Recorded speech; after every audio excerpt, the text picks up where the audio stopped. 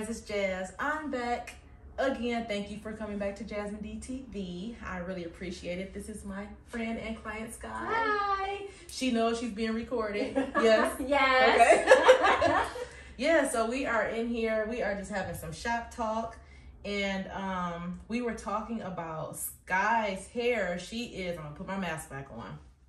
She is half white, half black. Yes. So she had a Caucasian mom. Yes. African American dad. So what was that like as a kid coming up with a white mom and you having mainly like African American hair, right? Yeah, it was, I think it was very traumatic for me now. Like I'm really OCD because growing up, you know, you put some heat to your hair because you want to match the girls that, you know, the white girls have nice hair at school. Right. And they would say, oh, your hair looks so fine. Looks like, one person told me it looked like a squirrel's tail.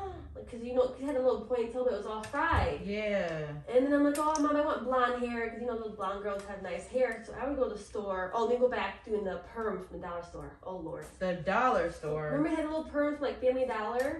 You know, and I feel bad because my mom didn't know. She just wanted to make us happy. Right, right. So it's like, Mom, I want straight hair. So, you know, they would put the perm in your hair and you would wash it and this clumps of hair would come out. Oh my God, because your hair was natural. Your hair is naturally curly. Yeah, like I say, like a curly straight, you would say, right? Mm-hmm. Like a frizzy. It's like kind of wavy. Yeah. Yeah. And so you would do that, and I feel like it was like, oh, you know, I can get it wet and not put heat to it, but my hair was falling out.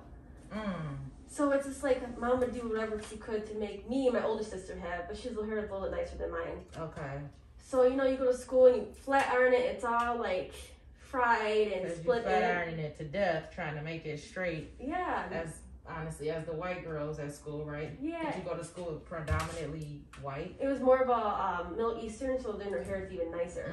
Yeah. Like curly, and you can tell like it's clean. You don't have to even wash it every day. Here, you can't wash it every day. Right. So you would, and then my mom would take me to like a salon, like permanently white, and we don't do that kind of hair. And it would hurt my feelings. It's like, what kind of hair what do you mean? Like I don't understand. So one time Mom got a hot comb. You know, back in the day, they used to use hot combs. Yeah. And he had I think about 2 weeks of washing it because it was so nice. It was so itchy though. And he took it on the stove and used a hot comb, and I was so upset because it didn't look the same. When you're not supposed to know the hot comb shouldn't be like, if it burns the towel, it's too hot. Right, right. If it's brown on the towel, that means it's too hot. And then you don't know, so you're just taking hot comb through your hair and then you hear like the crunchy that sound. Gold, yes. That gold look because it's burning your hair. Oh man, it was fried. It's crunchy. And it makes it even worse. And kids are mean though, you know, you get made fun of because why does your hair look like it look bad? Yeah. And you're like, I don't know how to explain to you because you only do the best that you can. Right. So when I was able to get start making my own money, I used to wear quick weaves because I was so embarrassed of my hair. And you go to someone who's cheap, you know, whatever, and they just braid it, and I think one time a girl pulled my hair back and put a big old bun in the back. Okay. And then put hair over it. So look, I was like Conehead. Oh no! And wait a minute. So did you get that done professionally or one of your friends did it? She was supposed to be professionally. Like she had her own salon. Oh wow. And, you know, you're supposed to do the braids, whatever, but she put me in my hair stick like a bun. Because some people do put it like in a ponytail, but that's only like if you have really short hair, like how my hair is now, because I cut it, so I can afford to put it in a ponytail and then just, you know, put the cap on to do the. This was like in the middle of my head. You have a lot of hair. That would never work. So I remember going. Braided. Oh yeah, I remember going home and going underneath like the tracks, trying to undo my hair because it looked like I had a cone head. Oh my God. So I would not show my real hair. And one time the stylist she went to do a photo shoot with my real hair, and I stopped going to her because I was so embarrassed of my hair. Because I didn't love myself. Yeah. So as I got older and found, of course, it's just now I'm like so anal and so obsessed about buying like the best products, the high end, you know, tools and taking biotin vitamins because it's sad to say, if your hair is poopy, you feel bad about yourself. And that's sad too. It is sad. I think it's getting better now. Yes. Because it's more of a, you know, everybody wear natural hair type of thing. Yeah. But I remember back in the day, and I'm not even like a mixed kid, just being black, you know, if your hair was kinky, then it's more, they call it nappy. That's what it, you know? Yeah. Back then when you were like quick weave, you were ashamed. Now it's like wigs, everything's like, you can express your yeah. There it's like, oh, don't touch my head. I don't want you to feel the tracks. Or is that hair all yours? Yeah. And then it's like, if you're dating a guy and they think that's your hair and you're like, don't want to touch my head, and they say that fake, you feel like, oh, well, are you gonna leave me because I want to wear fake hair? Right. And this is what, 11 years ago.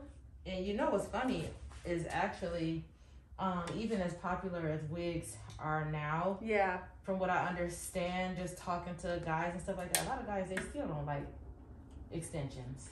Yeah. They rather you have your own hair. But then at the same time, it's crazy because they like girls with long hair. And it sucks because kids can be so mean, you know. Kids are, oh my God, kids are so mean. And it's like, God gave me this, why can't you just try and do my best I can to, you know, especially going to a white mom, she didn't know, you know. Right. And then my sister is Middle Eastern white, so you have that girl, and between me and my older sister, long hair down to her butt crack, and it's like, oh my God, why do I have this black nasty hair? I hate myself, you know. Right. So that's why I'm explaining why I'm so like OCD about my hair. And I'm sure too, like with your mom, I think like, and I could be wrong, but I feel like a lot of times white people that have black kids, they don't really know how to help you boost your confidence. You know what I'm saying? Because they've never been black before. It's true. So they don't know to say, you know, your black is beautiful and, you know, that type of thing, especially if there's not a father there to help push that. It's true. You know what I'm saying? Yeah, and if you come from a family who doesn't have a lot of money, it's like, oh, you want this $5 perm, put in your hair and make you shut up. Right. You know what I'm saying? Right. And it's sad, but... And just now, Jonathan, I would start wearing my hair, like I wash and blow dry it, and I was so embarrassed. Mm-hmm. I'm like, John, get out. I don't want you to see my hair. And now he's like, why do you do that? You're beautiful. So now, I blow dry my hair and let it be. Right. Because I was so embarrassed of him, you know, him being Caucasian or whatever. And I say, does my hair look so big? He goes, no, you look beautiful. Leave it be. Why are you putting so much heat to your hair? Let it grow. And I was just like, oh my gosh. Because you got to know that if a white guy is with you, knowing that you're a black girl, he knows that your hair is not the same as, you know, if he was dating a white girl. And he likes it, obviously, because y'all been together for how long? 6 years. Yeah. He like it. He better. Right. You know what I'm saying? It's just, I think that's something that you just got to learn on your own. And that's why it's so important to love yourself first. You know what I'm saying? Yeah. And when you get up in the morning and you brush your teeth, and my cousin told me this one day. She said, when you get up in the morning, she said, you brush your teeth, tell yourself, you pretty B. Oh, I love it. B-I-T-C-H. Yeah. Oh, she said, tell yourself before you walk out the door. She said, and don't let nobody else have to confirm to you that you're cute or that you're pretty. You know, and even my grandmother, she told me before, she said, when you leaving out the house and you look in the mirror, know already, get yourself together so good to where you already know you look good. So if somebody says to you, oh, you look so pretty, you look so nice, it's just extra. Amen. You know, and you're like, oh, okay, I already knew that, but thank you. Yes. You know what I'm saying? It's like, so right. And everybody doesn't have that person to tell them that. Yeah. You know, so honestly, I have felt kind of sorry for some white people in that aspect because like it's a lot of interracial couples these days, so it's a lot of mixed kids, right? Yeah. So I have a lot of mixed clients, and they don't know the first thing about their child's hair. No. Which I don't fault them because you're not thinking about that when you having sex, and you know what I'm saying? You get married to a black woman or a black guy, you don't think about that. No. You know, so you have a kid and you don't know what to do with their hair, but I commend the people that will take their kids to go get their hair done. Yeah. Now, what I don't think is fair is that you had this black baby, but now the hair be all over the head. At least your mom was like trying to help y'all, you know. Yeah. Even though she didn't know what she was doing with the pressing comb and the perm and stuff, she tried. It's some people out there, they don't even try it. It just, you be walking past and the kid's hair just be like, yeah, and it's just like, hey. And I feel bad because I see that in like Myers. I'm like, that was me. Yeah. You know what I'm saying? Yeah. It's like, I just want to say, even though you can't like afford it, at least try to do like once or twice. At least get their hair trimmed. So it grows nice. So when they get older, they can maintain that.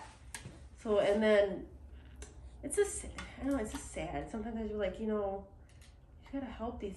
And then when you, at that age, you take them to like black salons who don't care about healthy hair care, you know? And those hot combs and that hot press thing, I'm like, oh my God. And so you're just like, you're damn if you do, damn if you don't, until you actually understand how to understand your hair. I feel like I understand my hair now, what it likes, what it doesn't like.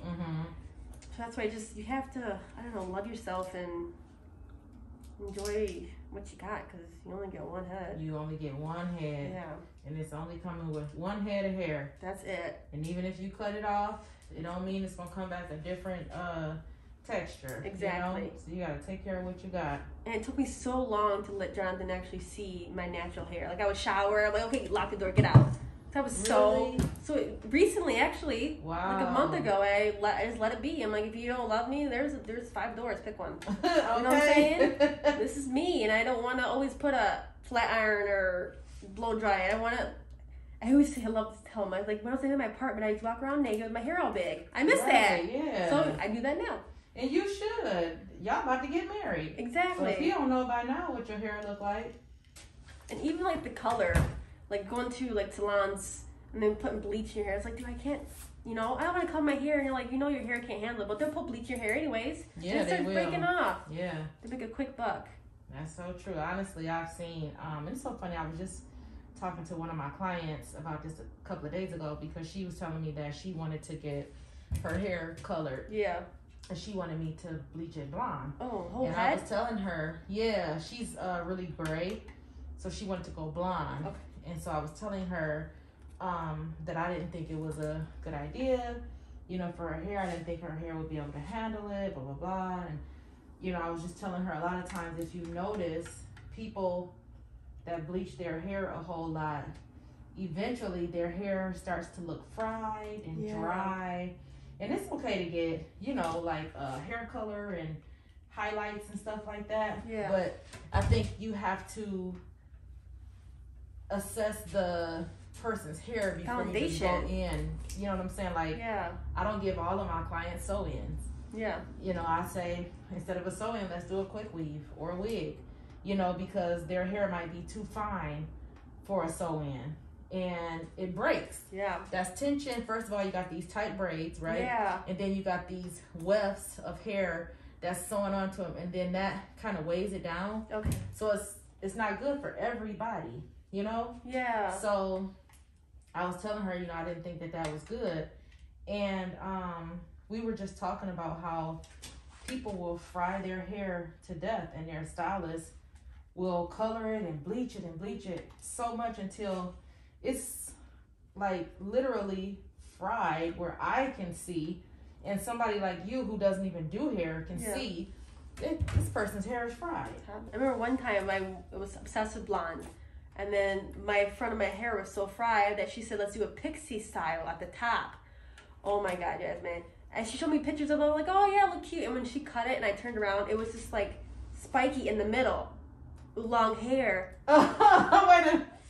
I'm not joking with you. What kind of hairstyle is this? A pixie style with long, like a, how do you say, like country singers, what are they called? Mohawk. That's what it turned out to be. So I had to wear. You had the Joe Dierte. Yes. So I had to wear my hair pinned back in style when it was back in style every day, because all I had was this pixie style. I said, what in the hell? Oh my God. Because you trust them to guide you. Yeah.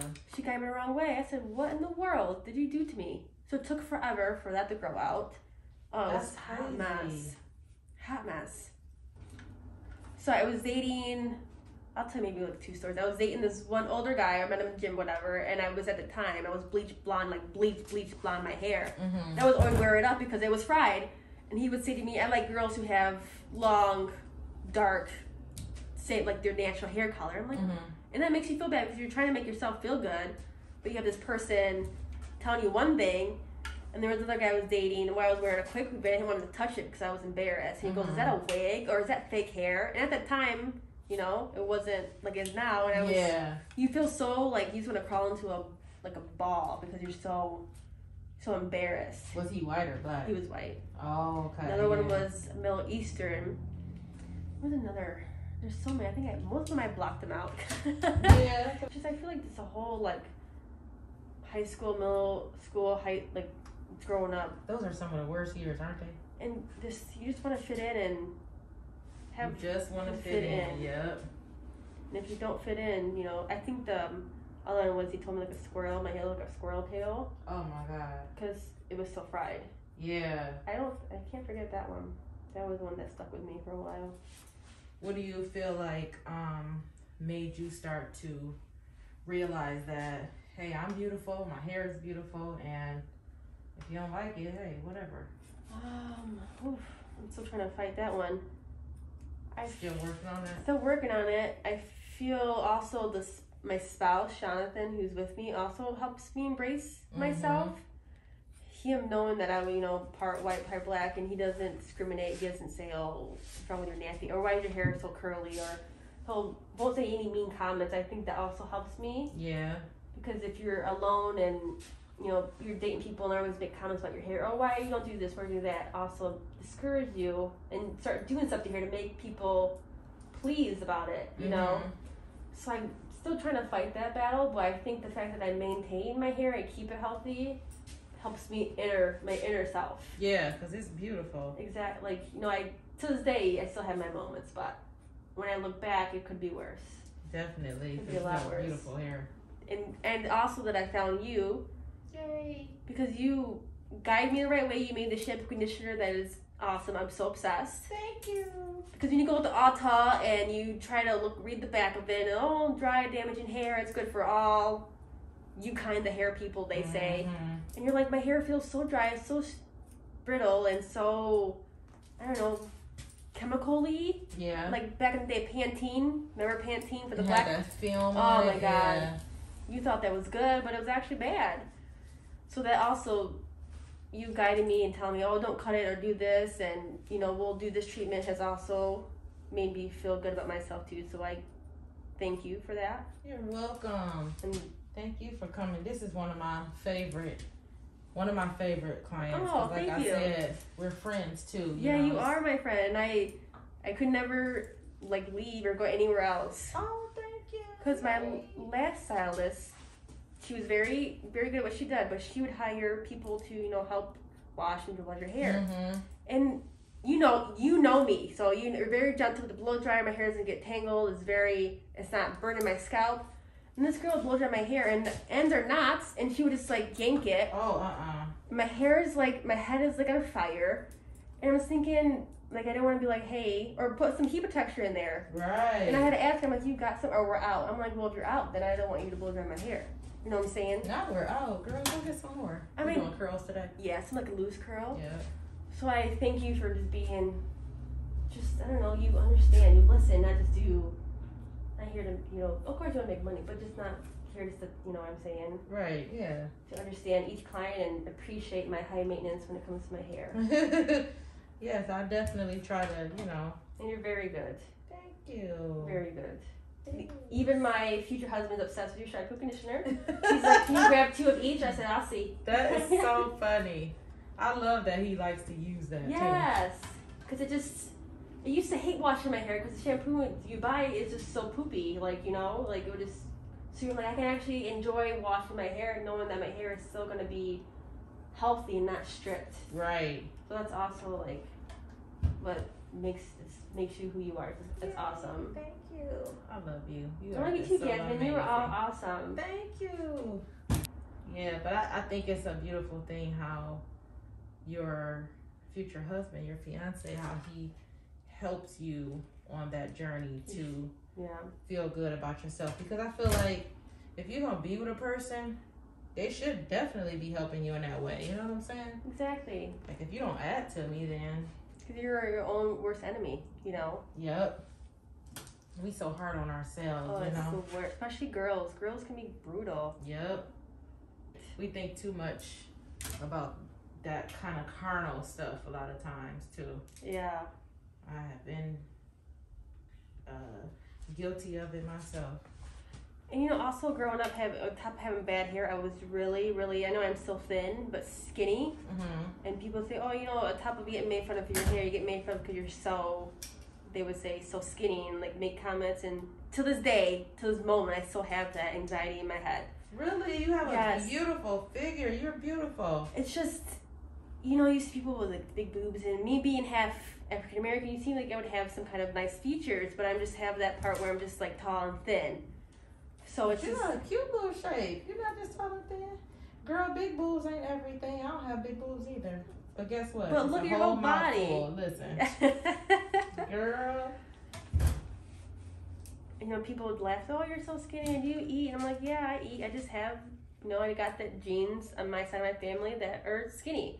So you got nappy hair and you're skinny. So that was a rough.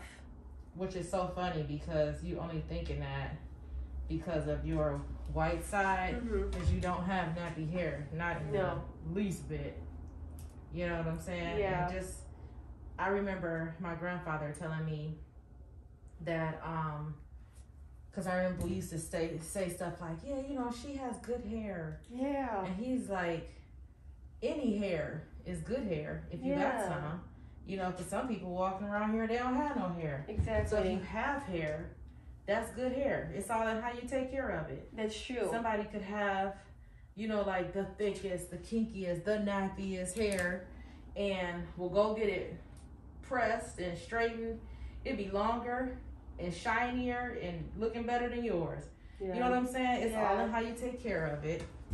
And a lot of times we just have to learn to appreciate what we do have, because there's so many people that don't even have as good as what you do, you know? That's true, yeah. I try to tell myself that every day. Yep.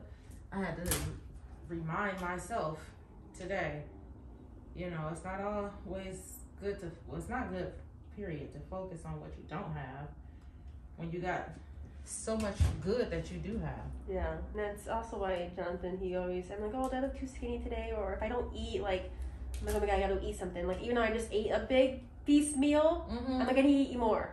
Just that inside of me getting made fun of like, you know, I am who I am, and I'm skinny. If you don't like skinny girls, then, you know, and I feel like there should be more conversation, people who are thinner.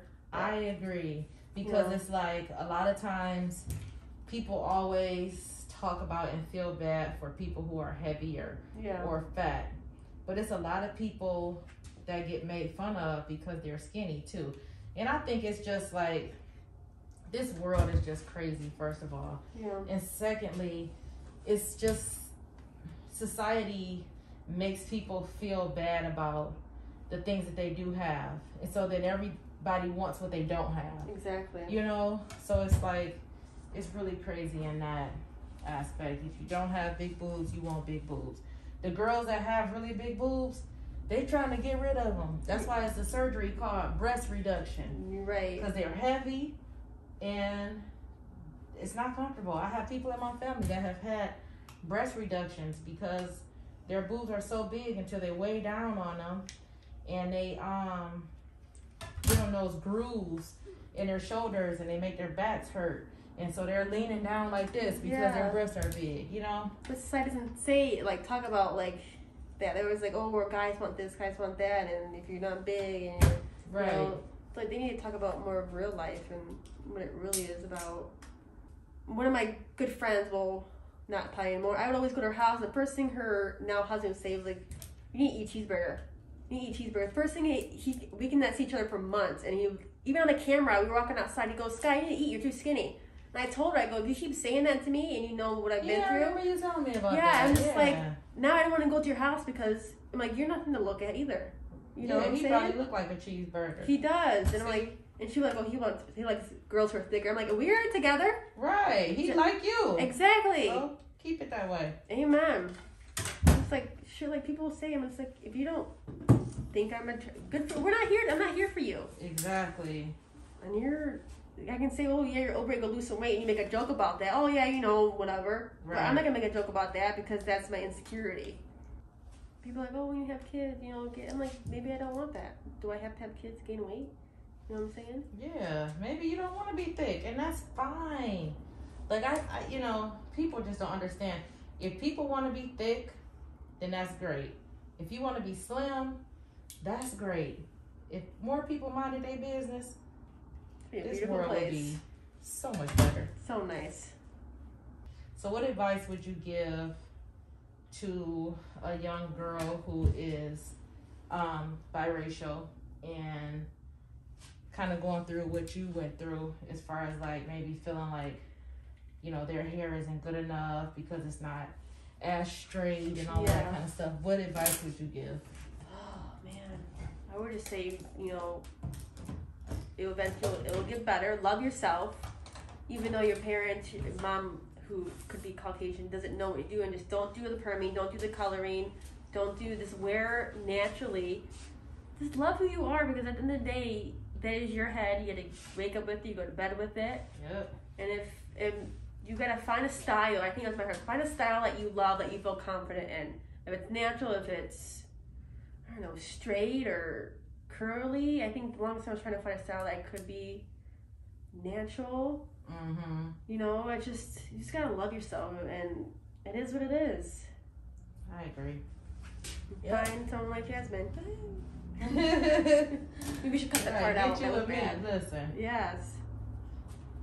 I'll help you take care of it. And I see vitamins. I've known a lot of water and biotin. I'm obsessed with it. Yeah. And I feel like that's actually helped my hair just thrive. Water. Biotin. Yes. Vitamins. And a good hairdresser. Collagen. Yes. Collagen is very good for your hair. And trimming. Me. And Miss Jasmine, yes. Right. Look, because I'm going to keep you together. Yes, you will. As long as you come to your appointments. And don't find a hairdresser that wants to color your hair, burn your hair, you know, all that half stuff, that they can't appreciate your want to be natural or just a quick trim, and they don't want to do that, then maybe you need to find somebody else. I'm telling you.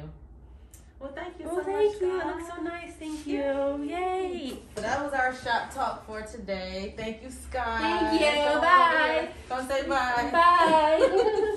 Bye, Sky. Bye. Thank you guys for watching again. Don't forget to like, comment, subscribe. Push the notifications button so that you can be notified for the next video. And that was shop talk for today. Have a good one, guys. Thank you. Guys, I want to thank you for watching my first episode of Shop Talk. This is just the first one, so you know it's going to get better each and every time. I also want to say that this particular episode today does not reflect every single biracial child or mother or father or situation. It's just Sky's story in particular. So I just want to make that clear. I don't want people to be like, you know, you're saying this about all biracial kids or all white or all black. It's not that. It's just her own personal story. And I also want to say that no matter what color you are, no matter what texture your hair is, remember, you are beautiful. Either way, God made you that way. And when God made you, he knew what he was doing. And he don't make mistakes. So keep that in mind when you start to feel down about your hair or the color of your skin. Just remember that what you have, somebody else wish that they had it. So be so careful to be thankful, because what we could be doing is not even being here. Like, life is a luxury, and let's all enjoy it. And that's it.